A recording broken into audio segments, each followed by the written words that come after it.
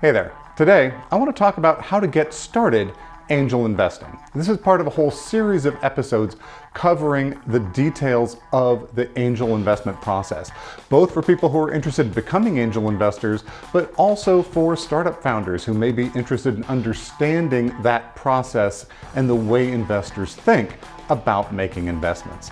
Specifically, this time I want to talk about the process of getting started as an angel investor and some of the things you need to be thinking about and preparing for along the way.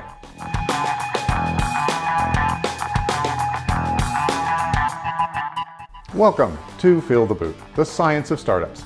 I'm your host, Lance Cottrell, and I'm here to help you become a better angel investor or get started into the process of angel investing. I'm on the board of directors of the North Bay Angels, chair our selection committee, and I've seen thousands of deals. There's a lot of reason why people want to get into angel investing. Many times it's entrepreneurs who've had an exit and now have the cash available to invest in other startups, to give back to the community, and to keep a hand in the startup ecosystem. Or it's often people who built up a large nest egg over a career and are looking for alternative kinds of investments. In general, people are also looking for the excitement of being involved in these startups and keeping a hand in that part of the game. There is a huge temptation to jump at the first deals that you see as you start to get into angel investing. It's important to pull back on those reins. These may be tempting, but try to take a disciplined approach. Angel investing is a long game. You're going to be doing this over a significant period of time if you want to be successful, and you need to be systematic about your approach. So my first piece of advice is do not actually do any angel investing for a year after you decide you want to get involved. You really need to get a bunch of deals that you've seen so that you can even do any level setting. How do you know what a good deal looks like unless you've seen a whole bunch of bad deals? And so that first opportunity that comes in front of you, there's a chance that it was the best thing that you'll ever see, but the odds are incredibly low. And angel investing is a statistical game. So make sure that you get a whole bunch of those under your belt before you start deploying cash. In fact, I recommend that you set up a shadow portfolio, right? Imagine you've got some amount of money to invest, and as you're looking at these deals, imagine that you're going to invest in them. Think about how much you might deploy into each one of the companies you see, and then start tracking how do they do, right? You're probably not going to track them long enough to see an exit, but are they growing strongly? Are they producing good results, right? Was this a wise decision in context of what you're going to learn over the next year? I encourage you to start small with your investments, really as small as you can to get in. Historically, the smallest investments that most startups would take was about $25,000. Occasionally you'd see a little bit less, but that was the typical ticket size. And often the founders will want rather more than that. I've seen a lot of deals where the minimum buy-in is $100,000. When you're getting started, unless money really is no object to you, I would steer away from those because you need to be making a lot of investments. Like I said, this is a statistical game because most of the investments you make are not going to pan out. That's just the reality of angel investing. Most startups fail, so even with careful vetting, most of the startups that you invest in will fail. So the ones that you invest in that win have to win big. And to make it probable that one of the companies you invest in will turn out big, you need to invest in a lot of different companies. The rule of thumb is you should be planning to invest over the next several years in at least 20 companies, because probably only 1 in 10 will have a chance of a substantial return. 20 is now giving you pretty good odds that one of those companies will in fact be successful enough to cover your entire portfolio. And this really comes into the whole topic of portfolio theory. I'm going to cover that in another episode, and when each one of the episodes in this series drops, I'll put a link down in the description and a card up above so you can find it. If you're interested in learning more about angel investing or startups in general, I encourage you to like this episode. That tells YouTube that you're interested in this kind of content, and subscribe and ring the bell. That will tell YouTube to alert you each time I post new episodes. To really make sure you don't miss out, you should go to feeltheboot.com. I'll put a link down in the description, and join our mailing list. It's called Boot Prints.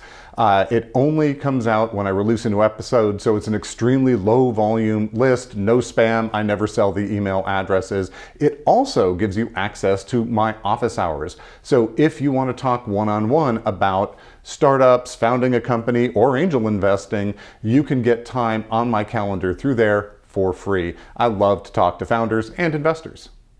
While you're putting together this ghost portfolio and starting to take a look at companies, take pitches, I encourage you to also start working on your investment thesis. What kind of companies do you want to invest in?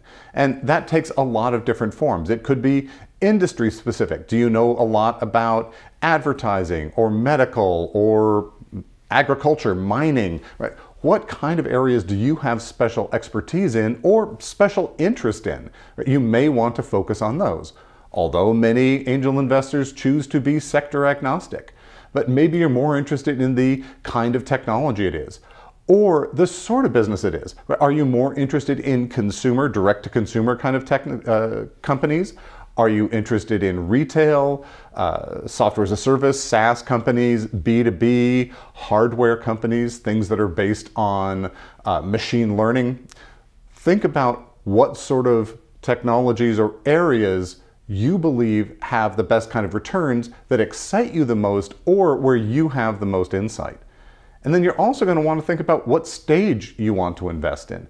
Angels are usually playing at a pretty early stage, but you could be investing anywhere from the friends and family idea only, right? Something on a napkin kind of stage, through fairly meaningful revenue and good traction, say late seed stage kind of investing. Where do you feel more comfortable? The returns tend to be bigger the earlier you come in, but so are the risks.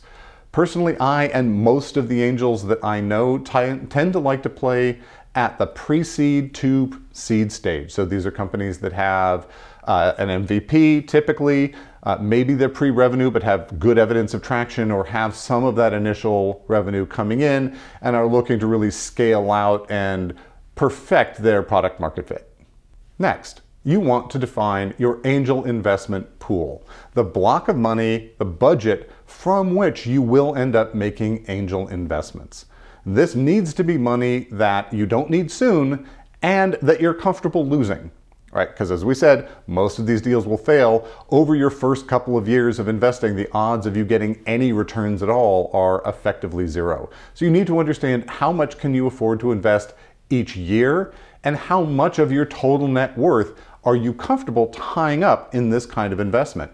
Because even for the companies that are successful, you generally won't have any liquidity for 5 to 10 years. Personally, my startup ran for 13 years. So some of the early investors were in for over a decade before they had a chance to get liquidity and see those returns. It worked out well for them, but fortunately, none of them needed to access that money for some kind of an emergency expense. So put together that budget and make a commitment to sticking to it. And this is often difficult. I personally suffer with this. I've got a budget. I know how much I'm going to spend. And if I've spent the money that I've allocated for this year and a good deal comes along, something that's really tasty, you have to have the discipline to say no, or this turns into a slippery slope and suddenly you've way over invested in this sector and it can leave you pretty vulnerable. My next piece of advice for new angel investors is don't lead rounds. The lead investor is typically the largest investor in a round, and they're also the one that negotiates the terms for the round. They're negotiating the valuation with the founder, as well as all of the other investment terms. And I've done a whole episode on investment terms. I'll put a card up there and a link down in the description. But that is a highly technical process. You really don't want to undertake that without a lot of experience. And in fact, most angel investors never choose to lead rounds. They're always going to follow. Now, they may be willing to do what's called soft circle. They'll make a soft commitment to the founder that when someone else comes in and writes that larger check and sets the terms for the round, they will participate at that time.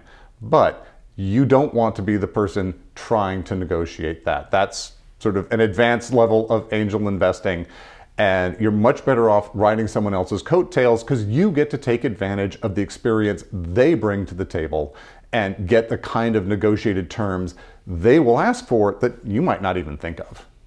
Thanks for watching this episode. I hope you found it useful and interesting, and if you did, as I said before, like, subscribe, ring that bell, sign up for Boot Prints. I'd love to hear from you. Let me know what other kinds of topics you'd like me to cover. Feel the Boot also now has merch, so if you'd like to come over to the merch store, we've got shirts and coffee mugs and all the usual kinds of stuff with Feel the Boot logos and sayings. And I'd love to hear from you what other kind of content I should put on there. What sort of motivational phrases or sayings or catchphrases from these shows do you think would be useful to you, either to let everyone else know the kind of journey you're on or to help motivate you to stay on track? Until next time, ciao.